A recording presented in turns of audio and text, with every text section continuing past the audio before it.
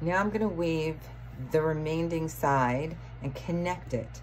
So I need to remember to look up and see where my stitch was to know where to start. So I need to start under, over, under, over. Now I'm gonna come across, leave my tail, but I don't just want to go back because then these are gonna be separated and they're gonna start pulling apart. So I actually need to, whoops, I just stitched the whole thing up. Ah. Okay, now I have a huge little mess. I'm just gonna pull it out and start over.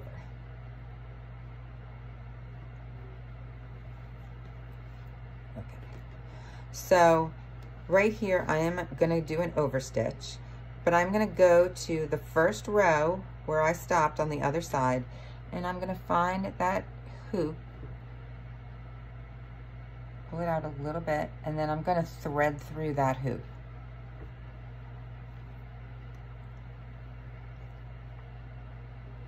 So now I've connected this to make one row. Now I'm going to continue my weaving, push it up,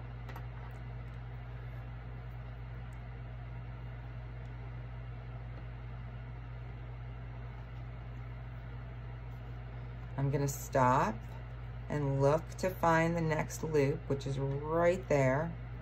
I'm gonna sew into it. Actually, doesn't matter if you sew, which way you sew in. Sewed into it. And now I'm gonna go back across and I'm gonna follow my pattern on my red, so I have to go under and over and under and over.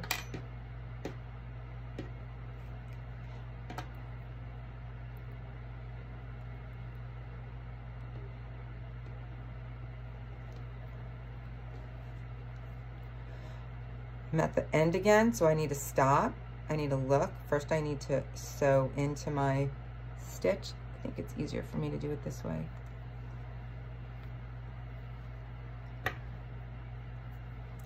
And continue with my red. Now it looks like I only have one more row to do for my dovetail.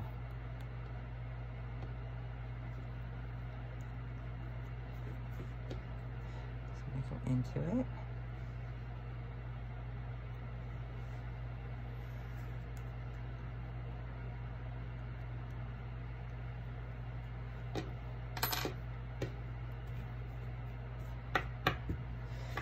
I'm going to stop right there. Now what I could do is take a new thread. I can continue with this thread, and I'm going to continue my weaving. So I can just, if I want to just use the red, because I have plenty of it left on this, I can just continue weaving straight across and back.